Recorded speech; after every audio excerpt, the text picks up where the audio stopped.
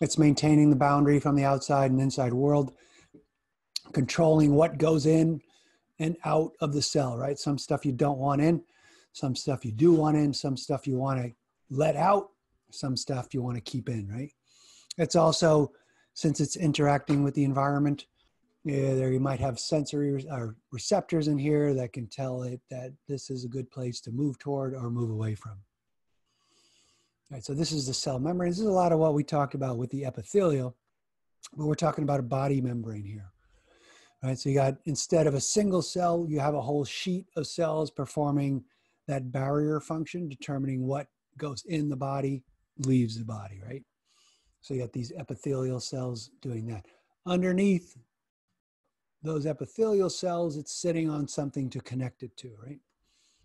So epithelial is those tightly bound groups of cells, and connective tissue is cells spaced out. In between them is a matrix, right? And because there's so much space in between them, this allows room for things like blood vessels and other structures to sort of penetrate that space, right? So when we talked about the different types of epithelial, this right here, as this already says, is a simple squamous cell, right? You could tell by the flattened nuclei, right? Underneath it all, right here, is some loose connective tissue right here, right? And so when you combine these two together, right, you're going to get a membrane. And the definition of an organ is two or more tissue types working together to perform a common function. So a membrane is our simplest organ. And it's going to, the structure of it, or histology in this case, is a superficial layer of epithelial tissue underlaid by a layer of loose connective tissue. And there's four types of these membranes, these body membranes, that will be on the exam, for instance, right? So these are called a mucous membranes, a serous membranes, cutaneous, and synovial, right? So this right here is what's lining the outside of your body, right? This is the epithelial and loose connective tissue that forms the cutaneous membrane. That's a stratified squamous epithelial keratinized, right? That's facing the external environment, right? And that's protecting against abrasion and invasion, meaning that if you scrape this or if you rub up against stuff, it won't just fall off and damage the underlying tissue, right? So the cutaneous membrane is, that's where it is. It's confined to the skin, basically, the outside of your skin right there. Right, so that's the cutaneous membrane. Another membrane is called a synovial membrane, named for these synovial joints, or maybe the joints are named after the synovial membrane. This is a simple squamous epithelial called synoviocytes. They line this joint cavity, and then they're underlaid by this areolar tissue, a loose connective tissue. Okay, and they're producing this fluid which fills up your joint cavity. So that's your synovial membrane. Next one we'll encounter in our respiratory system, and then your digestive system, and a few others. This could be a bunch of different types of epithelia, and the characteristic is that there's going to be some sort of secretions from either gland cells or underlying glands that's going to provide a layer of mucus to keep that wet, right? It's inside your body. There's not a danger of dehydration. So inside your body, this is all inside your body right there. Okay, and it has a couple different functions. Here is, for instance, might be inside your mouth. Right here, that's stratified squamous. These gland cells are producing something that is going to coat and keep this moist. This is the inside of your stomach. There's mucus layer on the top right here. This might be the lining of your respiratory tract that's producing a mucus layer there, right? So all of them are going to be referred to as mucous membranes as long as it's wet. All right, next type, serous membranes. This is going to be with those cavities that we talked about on the first lecture. These are lining your ventral body cavities, and all those ones like your pleural lining the lungs and your pericardial lining the heart, right? And the function of these is to create a fluid-filled body cavity, right? So here's your epithelial cells secreting this layer of serous fluid that's going to fill the cavity. Going back, the first lecture with ventral body cavities. Remember that big open space? It was divided into thoracic and a abdominopelvic cavity. And within those cavities, you had those cavities that were created by the serosa or the serous membranes, right? You had your lungs, you had your heart, and then not shown, you would have all your guts, right? Your liver, your stomach, your small intestines, right? All those would be within there. And so these are all lined with what's called these pleural, pericardial, or, well, not shown here, but that would be the peritoneal cavity. All right.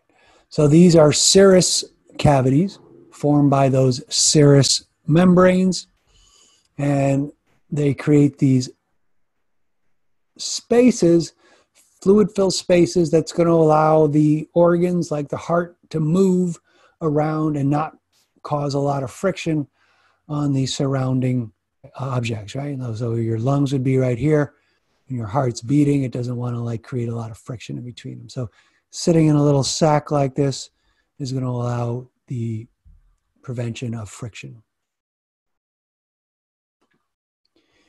Your lungs, likewise, are sitting in those little sacs right there, right, in this pleural cavity. Here's the lung tissue. Here's the outside of your rib cage. You got this little lining, fluid-filled space in here, so that when you're sort of attach it to the rest of the body, as we'll talk about. These ventral body cavities formed by the serosa, secreting continuous membranes. And by continuous, you know, it means like if this was some kind of weird balloon that your fist was in, right? It's all one surface area. It's just that one side is attached to the fist in this case, and one side is facing the outside.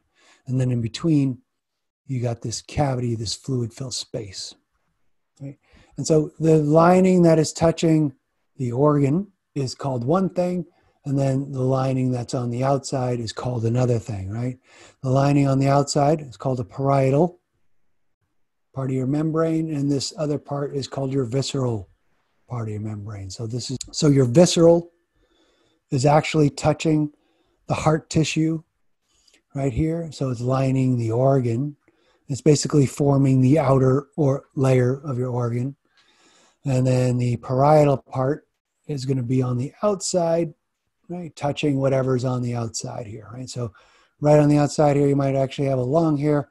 That tissue would be connected to the parietal pleura, as it turns out, right? So these are the two sections. You see it's a continuous layer, but one's touching the heart, one's on the outside, parietal, visceral. And so that's the first name of any of these serous membranes. And so you'll have your parietal pericardium, and you'll have a visceral pericardium, a parietal pleura, and a visceral pleura, a parietal peritoneum, a visceral peritoneum. So that second name refers to the actual cavity, right? So pleura, peritoneum is the cavity that those form. Here is your heart again, right? This layer right here is directly attached to the heart. This is your visceral pericardium. This is the loose connective tissue that would be attached and really form the outer layer of your heart, right? So it's connected like that. And then you'd have your pericardial cavity, the space in between that'll be filled with fluid. And then as it moves around here, you have your parietal pericardium, right? This is going to be attached to that space, the mediastinum, right? It might also be attached to the parietal pleura, right? Because the lungs are going to be sitting right here. Right, so visceral pericardium, parietal pericardium, in between, you got your pericardial cavity. Epithelial tissue, loose connective tissue. And it's going to lubricate it so it can move inside this cavity. Right? So that fluid-filled space is going to allow that movement and prevent friction. Your lungs are sitting in the pleural serous cavity. Pleural, remember, means two. There's two lungs. So here's the cavity right here, right? That is going to be lining the lung. This part is going to be attached to the rib cage. This part right here is going to be attached to the lung tissue, right? So here's that same close-up. Here's the visceral pleura attached to lung tissue. It goes all the way around and becomes the parietal pleura, which is going to be attached to the rib cage over here, your diaphragm over here, your heart over here, and your mediastinum over here, right? So the parietal pleura is just going to be attached to whatever is adjacent to it. All right, last one is your peritoneal serous cavity. This one's more complicated because you have several organs involved, right? Pretend this is the liver right here. Pretend it's the heart, right? You have your parietal layer sitting outside attached to the outside layer right here in red, right? And so the red goes all the way around the entire abdominal pelvic cavity almost. That turns into your visceral part of it here that's lining, in this case, the liver, right? So that's simple. You could see how it has the same structure as the lungs and the heart that we just looked at. But because there's the stomach and the small intestines and everything, this is going to be more complicated. It's going to branch off and have these other structures called mesenteries that are going to connect all these organs together right there, right?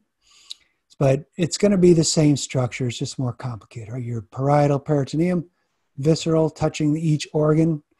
And then in between, you got your peritoneal cavity. There are some organs that are going to be behind this whole cavity. Those are called retroperitoneal.